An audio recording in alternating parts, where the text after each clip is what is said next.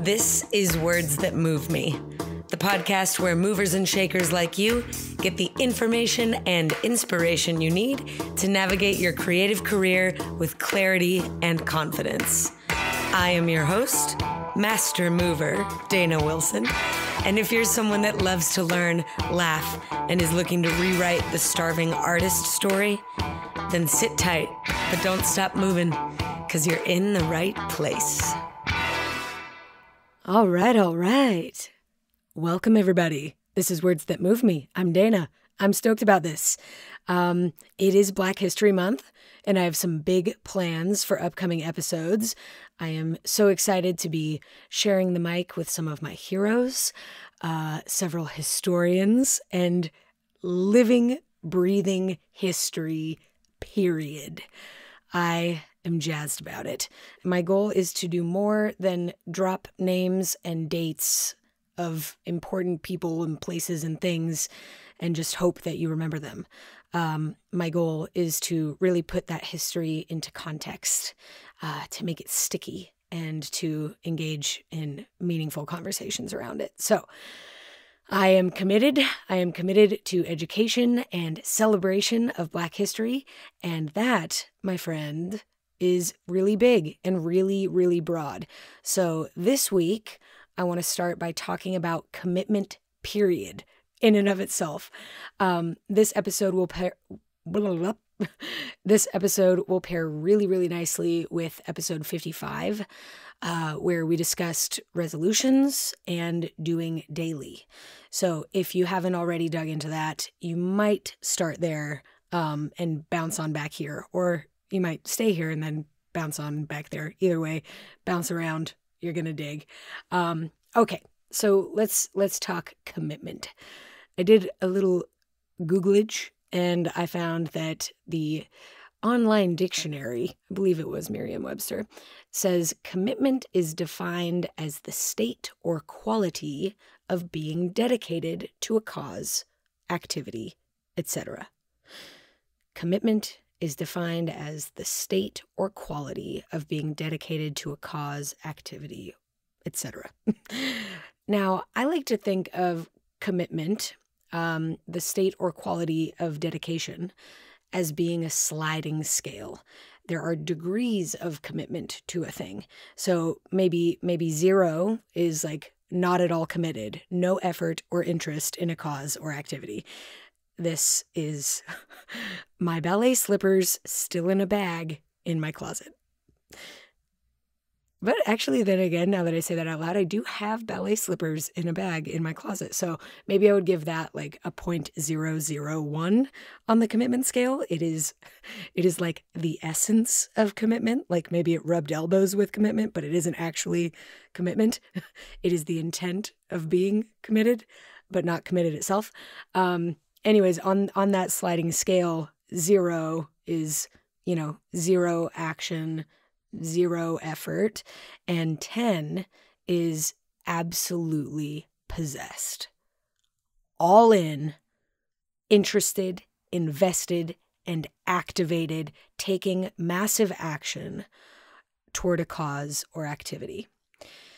In this metric of measurement, I would place Beyonce's Super Bowl halftime show performance from 2013 at an 11. By the way, I'm not a football fan, but I did recently watch all of the recorded Super Bowl halftime shows in history that are on the internet.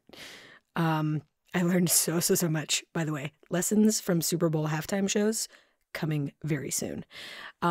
Speaking of which, Abel, aka The Weeknd, have a freaking ball this weekend. Oh, no pun intended. Also, I hear that Amanda Gorman will be the first poet ever to perform at the Super Bowl. Come on, for progress. That's amazing. I'm so thrilled by that. I'm really excited. Okay, back to commitment. Focusing on commitment. I've talked before on the podcast about John Baldessari, one of my favorite artists, and there's a video online, a YouTube video called A Brief History of John Baldessari. Yeah, you can find it on YouTube. It's simply one of my favorite things on the internet. it will be in the show notes. But one of my favorite parts of that short film is where John Baldessari tells us 3 things he believes every young artist should know. Number 1, talent is cheap. Number 2, you have to be possessed, which you cannot will. And number 3, be in the right place at the right time. Now, I don't typically like to argue with geniuses, but I do want to talk about that second point. You have to be possessed, which you cannot will. I think that I agree. You cannot will being possessed. You either are possessed or you aren't. But I do think you can will excitement, and I certainly think you can will commitment. To me, I guess being possessed by something means to be taken over by it, like inhabited by it, against your will even, but like somehow out of control. And to be honest, I don't love the idea of being out of control. I can handle the idea of being the vessel or the conduit, but I'm not thrilled about the idea of being out of control or under something else's control. So to be totally honest, I don't think that I am possessed by dance. I think I really, really love it. But there are fully days on end where I do not boogie. And I don't make that mean that I don't love dance. So do you have to be possessed to make brilliant, not boring art? Maybe. Will you get to a John Baldessari or Beyonce level of impact without being possessed? Maybe not. But do you have to be possessed to make it in the dance industry? No. I think that is actually a common misconception that can scare a lot of up-and-comers. This idea that you have to be possessed or obsessed in order to make it. I hear that a lot. I hear like, I really, really love dance, but I also kind of love writing, and I'm really digging stand-up, and I love fashion. Maybe someday I'll have my own clothing line, but man, I probably won't make it as a dancer if I can't just focus on dance, right? Like, should I even try? Now, I don't like giving definitive yeses or nos to questions like that, but I will say that I know a lot of industry heavy hitters that do not eat, sleep, breathe, sweat, dance. They have other interests. They may love photography or fashion or film or cooking or simply eating and drinking as much as they actually love dancing. But that doesn't mean they aren't committed to dance. In other words, if commitment is like a dimmer switch and we have this sliding scale where possessed is the maximum, then I would say yes, more light makes more things visible. More light makes more things possible. Like, try finding your keys with the lights off and then try finding your keys with the lights on. Brighter is righter. But to make it, and more importantly, to make change, I do not think you have to be possessed. I think you have to be committed. You have to be willing to try again. You have to be willing to get it wrong. You have to probably be willing to get it wrong more than once before you get it right. And here is why that matters. In last week's episode, Galen Hooks talks about her volunteer work with Dancers Alliance and SAG-AFTRA. We worked side by side in several grassroots efforts, so I can definitely attest to this. That work can be exhausting. It can be unrewarding at times, and it can be very hard to stay committed, let alone possessed.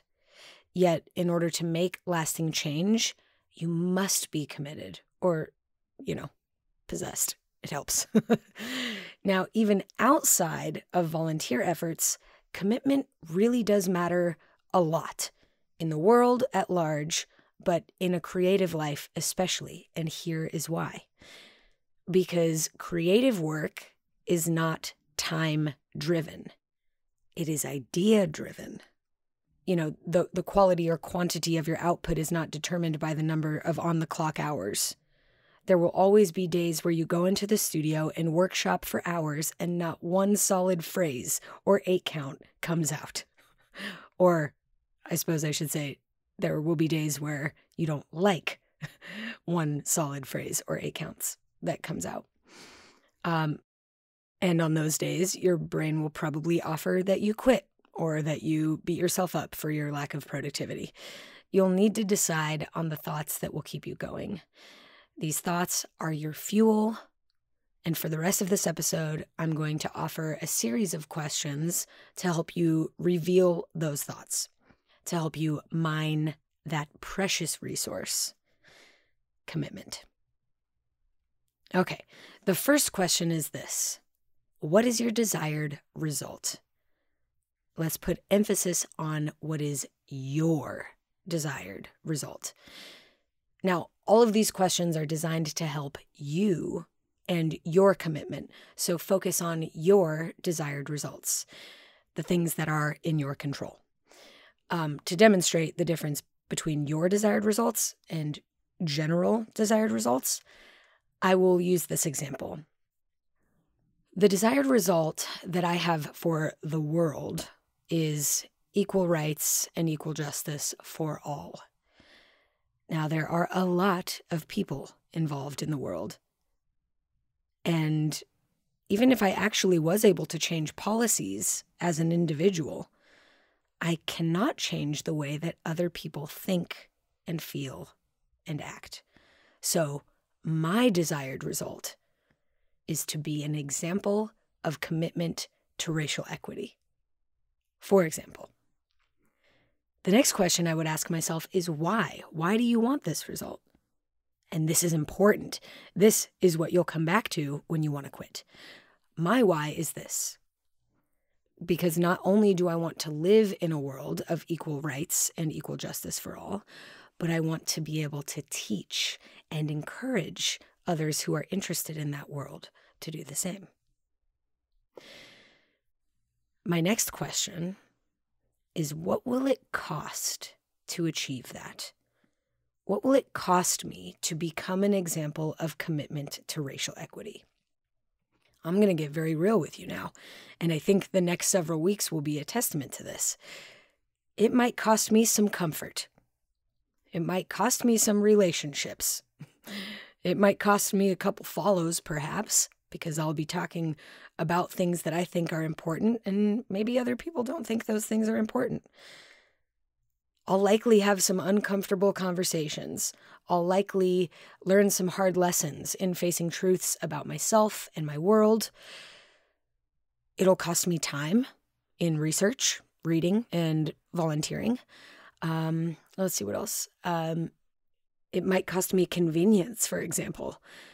If I'm to begin shopping at a Black-owned bookstore instead of buying my books on Amazon, I might have to wait until they have the book in stock. I might not get that free 2-day shipping. So this might also cost me money in those kind of convenience fees, but also on a bit of a larger scale, sometimes being an example of commitment to racial equity might look like passing on and passing along a paid opportunity to someone else. All right, I think that's a pretty complete, although not exhaustive, list of what it might cost me to achieve my goal of becoming an example of commitment to racial equity. Now, the next question, after I've asked myself what it will cost to achieve it, I get to ask, what will it cost if I don't commit or follow through? What will it cost if I do not achieve this? This was a tough one for me. If I do not commit, if I do not try and try again, if I do not follow through, I'll become another person who's talking and not doing. I'll become a person that I do not want to be, and that is a price that I do not want to pay. The next question is, what must I believe to achieve this? I have to believe that I'm responsible for my part, that small efforts add up to big changes, that big changes can happen, that I don't have to do it perfectly the first time or every time, but I do have to do it over and over and over again. Those are some of the beliefs that will help me achieve my goal. My next question is, how does it feel to believe those things? When I believe that I'm responsible for my part, when I believe that small efforts add up to big change and that big change is possible, that a poet will be performing at the Super Bowl, when I believe that I don't have to do it perfectly the first time and that I get to do it over and over and over again, I feel empowered. My next question is an important one. What do you have to stop believing in order to achieve this desired result? For me, in my specific instance, I need to stop believing that I'm already doing enough. I need to stop believing that the ball is now in someone else's court. I need to stop believing that things are never going to change. I need to stop believing that my degree of comfort is more important than growth. I simply need to stop believing those things. All right, let's see. 1, 2, 3, 4, 5, 6, 7. 7 simple questions, and I have revealed so much. Answering these questions has given me awareness in knowing what I want, why I want it, what I'm willing to pay for it. But really, this is just the beginning of the game plan. I know what I'll think, and I know what I will stop thinking, and I know how I'll need to feel to get it done. Now, my example is very much about a commitment to a way of life. But these questions can help guide you in your commitments in the context of relationships, creative projects, and yes, absolutely in doing daily. So, what is your desired result? Why do you want it? What will it cost you to have it? What will it cost you to not commit? What do you have to believe to achieve it? How does it feel when you believe those things? And what do you have to stop believing to achieve those things? Now you have the awareness and the plan. You have mined the fuel. Now put it in the tank. Think, feel, and go out there and make change. Speaking of change, I see you, daily doers. I have so many new Doing Daily WTMM hashtags. Actually, by the time this episode is released, we'll probably be well over 3,000 hashtag Doing Daily WTMM. So if you are a new daily doer, make sure you're using that hashtag so that I can see all your daily doings. Also, I see so many of you daily doers using the Words That Move Me daily creative prompt calendar. I am jazzed about that. Good on you. It's such a fun resource. You do not need to overstrain your brain to decide what you will do today. Simply take a glance at the Words That Move Me daily creative prompt calendar and let her rip. If you're interested, those daily creative prompt calendars are available at thedanawilson.com/shop. And also by becoming a member of the Words That Move Me community, which I am thrilled about. Shout out to all my Whittemcom listeners out there. If you are not a member yet, don't stress out. You can join at literally any time. Just visit thedanawilson.com and click the membership tab. Boom. There you go. Okay, everyone. That is my lesson on commitment. That is me inviting you to join me in the Words That Move Me community in our Doing Daily to make lifelong changes. And that brings me to my win. I am so excited to share my win with you today. It is extremely important, and I think that my win can be your win. I just had the pleasure of sitting in on an hour-and-a-half seminar with the fabulous Karita Griffith. She is a phenomenal dancer. If you don't already know, I do encourage you to go do a little digging on Karita. But she is also an educator, a fabulous educator. And right now, she is offering a 6-week professional development program for dance educators. So for all my dance teachers out there, and I do recommend this for dancers as well, period. The program is called Roots, Rhythm, Race, and Dance. She calls it R3D. And it is basically a workshop in teaching age-appropriate, fact-based lessons about race and dance history. And I could not be more excited about this. I'm thrilled to get started. You have until February 7th to register. I will absolutely be linking to Karita's website and the enroll page in our show notes for this episode. I cannot express in actual words how enthusiastic I am about Karita's work and how excited I am to have enrolled in this program. Period. I'm so jazzed about it. That is what I'm celebrating. I hope that you get to go check it out, and if it looks like a good fit for you, I will see you there.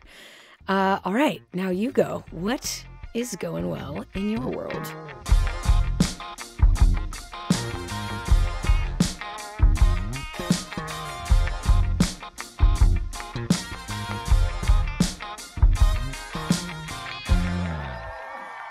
Congratulations.